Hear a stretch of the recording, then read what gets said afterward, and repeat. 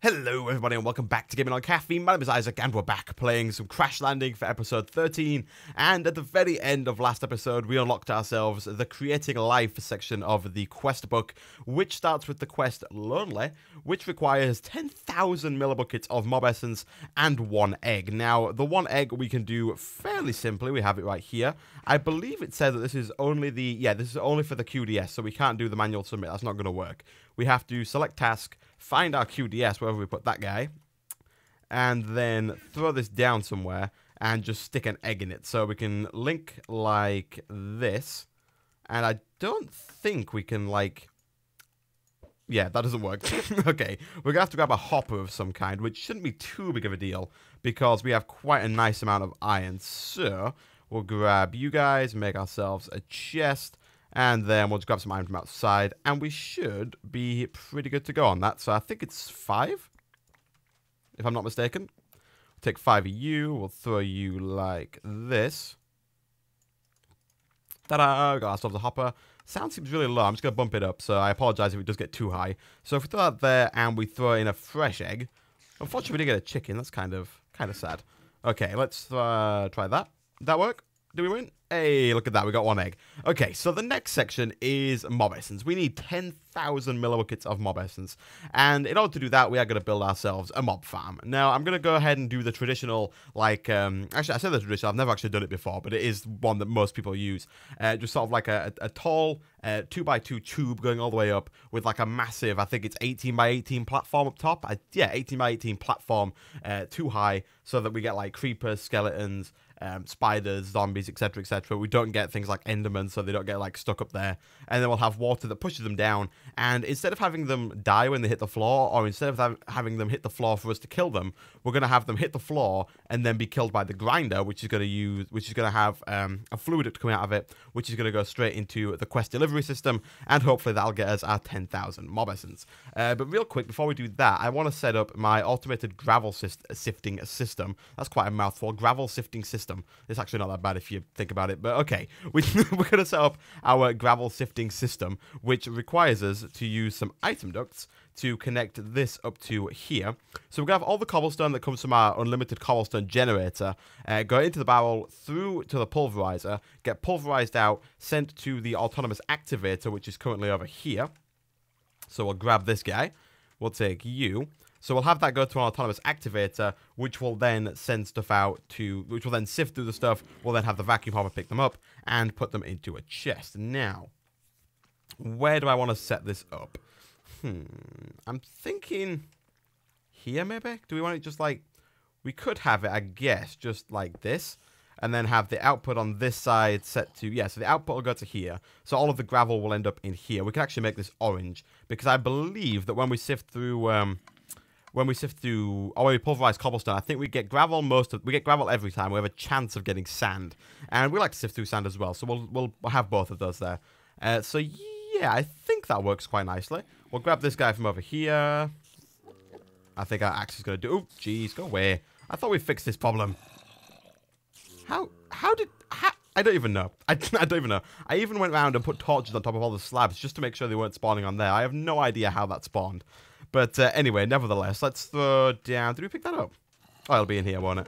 Yeah, there it is. We'll throw this guy down here. We'll then take the vacuum hopper. And I think we're probably going to make another chest, because this one's pretty full at the moment, and I haven't had time to process all this stuff. And I don't really have anywhere to put it. Jesus, look at this. We've got 19 eggs. Jeez. Okay, so we'll put this, like, here. And I might have to move this eventually, because this is kind of all a bit too close. I think what I might do is I'll let all the power in this run down, and then once all the power's run down, I think then we'll move it to a more appropriate place, because this is a bit in the way of everything right here. So we'll have that there, and then let's just say we grab like 8 iron, and we'll make ourselves another iron chest, because iron chests are super big, and we like super big.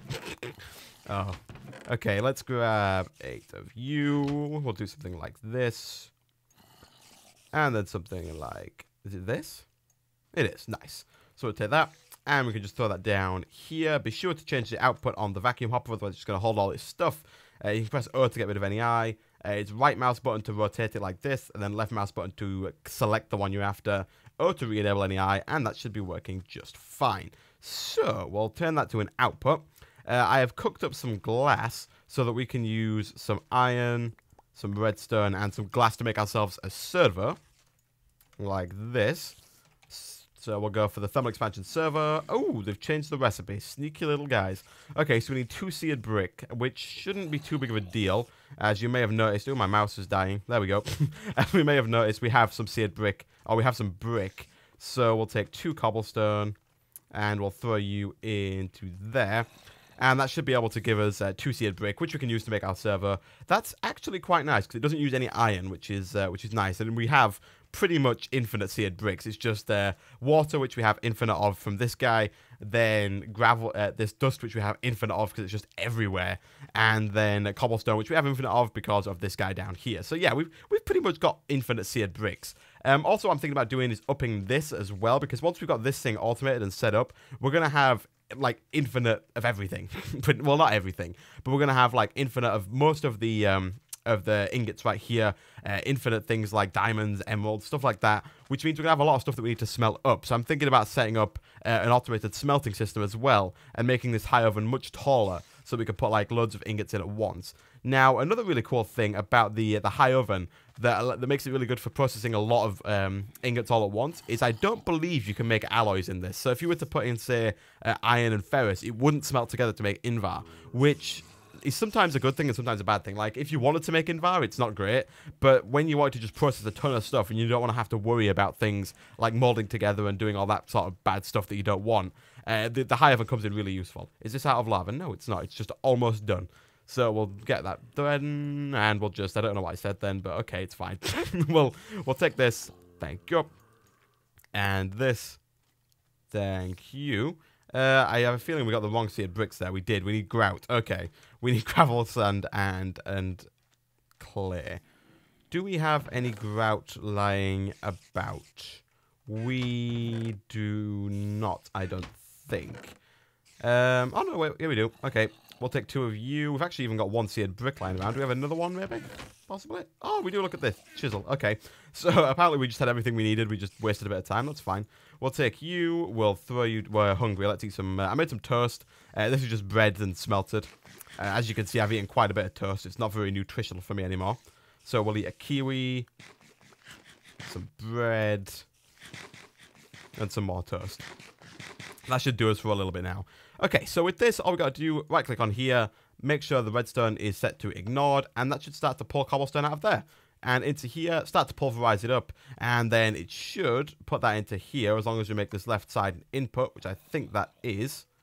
Is that right? It is, and then I'll start sifting through it, and we have it. We have ourselves an unlimited sifter of gravel, which will get us unlimited of all of these ores, and will make getting ores just pretty much easy as out right now. So the only downside to this is we don't get bone meal from sifting through gravel, so we might have to still sift through some more dust at some point to get some more bone meal, because bone meal is very nice to have. However, if we can get this mob spawner set up right, we might not have to. We might just have unlimited bones anyway. So we'll see how that goes. I'm going to go to sleep, and then what I'm probably going to do is I'm probably going to go away and build this thing, because it's probably going to take me quite a while to build, and you don't want to just sit here and watch me build cobblestone. So the way it's going to go is let's just grab some stacks of cobblestone. Actually, I kind of want to dump my stuff away somewhere, but I don't really have any spare chests at the moment. Do we have any more wood? We had quite a bit, didn't we? Let's have a look. Yeah, let's make like a double chest. We'll make some more chests. We need them. Okay, here we go. And we'll put you down like, can we do this? We can. Okay, so we'll dump all that in there. And actually, I'm just going to dump everything in there, because if I die, I don't want to lose anything. So we'll take all that. We'll just grab a bunch of cobblestone, like stacks and stacks of cobblestone, because it's going to be pretty much all cobblestone. So we'll take like all of this, and basically what I'm going to do is I'm thinking of building it outside on this side behind the smeltery over here, like doing a similar sort of thing with the stairs going upwards, and then just having like a little bridge that goes across, and then a big mob grinder. So I'm thinking about doing, like I said, the traditional way of building a mob spawner, which is just sort of this, and this. So a pillar like this going all the way up I'm going to go about 20 blocks. I think usually people go about 22 to 24. I'm only going to go 20 because I don't want any of the mobs to die before they hit the floor. I want them to be primed for the grinder to kill them. So I'm going to go about 20 high with this, and then I'm going to build a massive 18 by 18 block on top of it. It's going to be 2 high, and then in the middle, we're going to have some water running down it. But we'll be back in a second to show you the water and stuff. So yeah, I'm going to go build this. It's going to be flipping massive. I should probably take my pickaxe, and I should probably make sure it's got some obsidian on it, because otherwise we are going to get in trouble real fast. We don't have any spare obsidian. We could always make some, and I think what I'm going to take as well is some buckets of water, so that if we get too high and we need to come down, we can just... Ooh, there's a spider over there. So if we get too high... I don't want to attack him. If we get too high and we need to come down, we can just sort of like water pull down. Now, I believe what we can actually do is something like this. We can put the water in there, and then we can use a bucket to pull the water out. So actually, we have unlimited water in every sense right now. We could just... Not even just unlimited drinkable water. We have unlimited usable water. Someone did point out that we could do this, and that means we can make this a lot better. We have got quite a few squid down there now, which is kind of cool. So yeah, I'm going to take this. I'm going to do all that stuff, and I'll be back in a second once we have all of that done. Okay, so a very long while later, and we have ourselves a very nice little 18 by 18 2-high square up in the sky. So what I've done is I've put some torches down just to stop mob spawning for the time being, because I don't want them up here whilst I'm up here. We've got ourselves water, 2 blocks of water in every one of the like little 2 middle sections over here. And the reason why we make it 18 by 18 is because with this 4 block in the middle, 18 by 18 means that there's like a nice little 8 gap here, which means that the water will be here, and then will flow for 7 blocks, and then we'll stop where it would usually stop. So what I'm going to do is I'm going to pick this up, and this is kind of how it's going to look to all the mobs. We're going to take the torches away, and if we press F7 real quick, you'll see that this is where mobs are just like primed to spawn, especially during the day, because during the day there's going to be nowhere else for them to spawn apart from up in this block. So we'll get rid of all these torches. We might even start to see some spawn before we leave, but I don't know if we will. I think we have to be quite far away from them for them to spawn. So we'll get rid of all of these. And then I've put a little bit of a water pool at the bottom just to soften our blow down here. So we'll go, well, there we go. And now we kind of just have to sit and wait. We can get rid of this stuff here. I'm just going to fill this water in because we're just rolling in water right now. So what my plan is to get myself a grinder here. We can power it, probably like the energy cell here, a chest on another side of it, and then having a fluid duct coming out of it and going into the QDS system where it will deliver the Mo Essence. Now, after we've done with the quest, I'll probably put down a tank. I think we have a copper tank somewhere about, if I'm not mistaken. Let's have a look.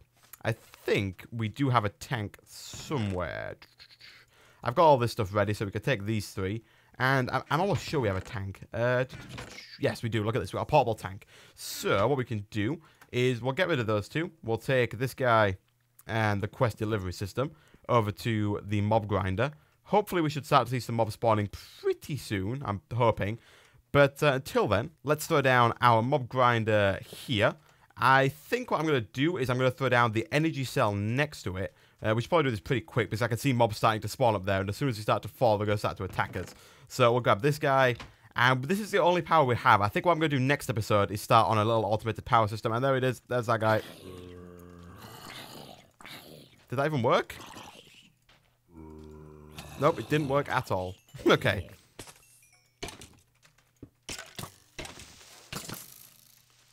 Oh, Jesus. Jesus, Jesus. Okay. Ow. Okay, that didn't really work. We got mobs spawning, which is good, but we've got a lot of them spawning, which is not so good. And they are everywhere. Absolutely everywhere. Ow. Oh my god, okay. Let's get some blocks. Let's get some blocks. Let's cover this up. Gravel will do. Gravel will do just fine. Okay, let's hope we can block these guys in. There we go. Whew, okay. They shouldn't be able to... There we go. Okay, that looks somewhat safe. Maybe. Okay, well, we'll break this. I put some fences down just so we can see if they're actually... Oh, gosh, that's a lot of stuff. Just so we can see if they're actually here. Apparently they are. So what we'll do is we will grab our fluid duct. We'll have that coming out. And for now... Actually, I think... Yeah, for now, we'll just have it going into the QDS system like this. Make sure it's linked to the right quest. We'll do that in a second. You need to have a chest down because otherwise it'll stop working because it needs to output items. And then we probably should have used something other than... We'll do this. And then we need our wrench to pick that stuff up. We're getting a lot of build-up in there already, I can see. Look at that section on the minimap. There's like a ton of them. Jeez, okay. Where is our quest book? Did we... Oh, it'll be in the double chest. Okay. So we'll take you and you. So we should be able to link the quest delivery system to the quest that we're currently doing just by doing this. There we go. Lonely has been linked. Let's pick this guy up, move him over, and we have got a lot of mobs. Is that working? Nope, we need to make this side here an output, which I think is that. And there we go. Energy is flowing in. Work is being done. We should start to see stuff happening. We're getting mob stuff spawning. And if we look at the quest book, we should see mob essence. Let's have a look. Creating life. And yeah, look at that. We've got 1,000. We've got almost 2,000 mob essence already. We're a fifth of the way there. So I'm fairly confident that within a couple of minutes, looking at how many flipping mobs are in that little gap there, I'm fairly confident that within a couple of minutes, we are going to have enough mob essence to complete this quest. We're almost halfway there. Oh my god, I'm being attacked. Almost, jeez. Oh, good thing it doesn't break blocks. If it broke blocks, that would be annoying. But it doesn't, which is nice. So then they're just going to continue to fall, continue to die, continue to give us mob essence, which is very nice. And I'm just going to sit here and hope that we don't run out of power. We're not going to run out of power, are we? I mean, yeah, we can't run out of power. We're over half... Ooh, boots. We're over halfway there, and we've used like a third, well, maybe a quarter of the power. So yeah, I think we're okay. 70%. I think more of these are going to spawn if I move further away again. They seem to like to spawn when I'm not too close, but not too far away either. So they should start to spawn. We should get ourselves the quest done pretty soon. We'll take this stuff back, which is probably just gravel, is it? No, just bones and gunpowder. But I mean, look at this. We've got like 20 bones already, which is like 60 bone meal. We've got like another stack of bone meal just from doing that. We might not have to sift through some dirt again. Dust again even. We do have more dust. I did do the whole trench thing with the fence and the slabs again. So we do have the stuff we need to do it. But I don't know if we will. There we go. It's done. So we want to take this back as soon as possible because I do believe that it'll just keep pumping stuff into here indefinitely. Even if it can't, like, even if it's not going anywhere, it'll just eat it. So we'll get rid of that. We'll put the tank down there. And that should just start to fill up with mob essence on its own, which is kind of cool. So, with that, they are going to start to fill up very quickly because our grinder's going to stop working after when this... Actually, I'm going to take this back right now. Our grinder's going to stop working right about now. And, oh, we should probably move that. Our grinder's going to stop working, and then once our grinder stops working, and there's a ton of stuff here just sort of sitting on the floor. Once our grinder stops working, there's going to be a backlog of mobs just sort of sitting there. So, yeah, we might have to... we're going to have to get a source of power fairly quickly. But anyway, let's have a look in the quest book. We can claim our reward, which is to spawn a chicken, which, to be honest, we probably didn't really need. We've got a ton of chicken eggs, so we could probably get one for ourselves. But the main reason we did that, let's get rid of some of this cobblestone. The main reason we did it, and put this water back on, geez. The main reason I did it is because we want to do the rest of the quests. I want to spawn some of the other animals, and I want to know how to do it because I have not a clue. Okay, pigs. So it says, not as helpful as the cow or sheep. Okay, so not as helpful. Let's do the cow or sheep first. Cow. An ancient spores can be used to turn a cow into a mushroom. Okay. Steak, leather, and meat. What more could you want? So, oh, okay. So, all right. So if we can get 40,000 mob essence and 8 leather, it's going to give us a spawn cow. That's, okay, so I see what's happening here. So these are all repeatable quests. You can do these every 2 days. So what's going to happen is, and these ones can be done every day, the ocelot and the wolf, whereas the villager can be done every 4 days. Ooh, look, a block of emeralds. So basically what we've got to do is we've got to continually use our spawner to get ourselves a ton of mob essence. So we should probably make like some massive tank somewhere that's just going to store a ton of the stuff. And then what we can do is we can just start spawning cows. Once we've got cows spawned, hopefully what we should be able to do is start to use our wheat to breed the cows, get more cows. Pigs, I'm not too sure because I have no idea how we're going to get carrots to breed the pigs. I've looked through the recipes and there is no recipe that we can sieve to get carrots, so I don't know if that's possible. I don't know where that spider's going either. Sheep can be quite useful. They'll get us wool, they'll get us all sorts of other stuff. Horses, not too sure what horses are going to be. Needs a bit of leather for a saddle. Would be nice when we turned after spawning. I guess if we wanted to ride somewhere, they could be quite useful. But I can't really see us riding anywhere. Villagers could be very nice. We can trade with villagers to get some cool stuff. Maybe even get some carrots. That could be kind of useful. That's probably how we're supposed to do that. Look at this. Jesus. That's, we could get a lot of XP just sort of sitting here and... oh gosh, look at that. Pick up all the bones. We could just activate the creepers. That's all we do. We just activate creepers. Oh gosh. So I think with that, guys, I'm going to end the episode there. I know it has been a bit of a short one, but what I'm going to do is I'm going to start looking at how to make some energy sources because we've got ourselves pretty much a pretty flipping good mob grinder over here. It's something massive. Look at it. We've got ourselves a nice big mob grinder. Mobs will slow down during the night because they can spawn everywhere else. But what we're going to do is I'm going to look at how to get bigger tanks. And once we've got an unlimited source of power, which I think I'm going to do using tree farms, because we can get tree farms going fairly easily using some of the, as soon as we get ourselves another machine frame using all this PneumaticCraft stuff. So once we've got ourselves a tree farm, we have ourselves unlimited charcoal. And I think what I'm going to do is I'm going to use the survivalist. Oh, Jesus Christ. I'm being attacked. I'm being attacked. Die. I think I'm going to use the survivalist engine from Extra Utilities because it's fairly cheap to make. It's just a furnace, some iron, some cobblestone, and some redstone. So if we were to, like, we could probably make one of those right now. We've got the cobblestone. We'll grab some iron and some redstone. We can make quite a lot of these. Now, I haven't actually tried this, but I know you can. It's unlike a normal generator, which will take coal and just turn it into power, like, within seconds almost and give it out. This thing, I believe, lasts longer in terms of how long it'll... Like, it'll take a long time to use up a piece of charcoal, but you'll get a lot of power out of it. It's meant for maps like this where energy is really scarce. So what we can do is, let's say we grab this. I'm not sure if we can just put this down over here. I think we'll have to... Actually, I think we have some leadstone energy conduits, if I'm not mistaken. I think you have to use conduits from the generator here to the machine you wanted to use. And if I'm not mistaken, we should have some lying about somewhere. There we go. We'll take those, and we'll just go and see if we can set this guy up. And you saw how cheap it was to make. We could probably make like a ton of these. And basically, the survival generator will just run on anything that you can put in a normal furnace. So, sticks, wood, charcoal, normal coal, all that good stuff. It will run off. Let's try and not get attacked by all the mobs. Let's break this. Let's throw it down. Can we do that? I don't know if that works, but I guess we'll find out. I really like the interface on the extra utility stuff, like the fact that it's all spacked. And all really nicely spacked as well. Alright, let's see. Let's get something we can burn. We'll slowly waddle over to something we can burn because we are walking very slowly. We'll take 4 coal. And let's see. Like I said, I don't think this thing produces a ton of power, but I think it can produce power over time. So this is power level 5, time remaining. So that one piece of coal is going to last 26 minutes. Now, like I said, fairly small amounts of power, but it's going to last us a long time. We don't need a ton of coal. If we had like 10 of these going, 10 pieces of coal is going to last us half an hour and get us quite a bit of power. I might have to have a look into how much power they do produce, because if they don't look to produce a lot, I mean, yeah, I'd have to look into it to see how much they do produce, see if it's worth getting some like thermal expansion dynamos instead. But with that, I'm going to call it there, guys. So thanks for watching. If you did enjoy the video, be sure to like, and I will see you guys next time.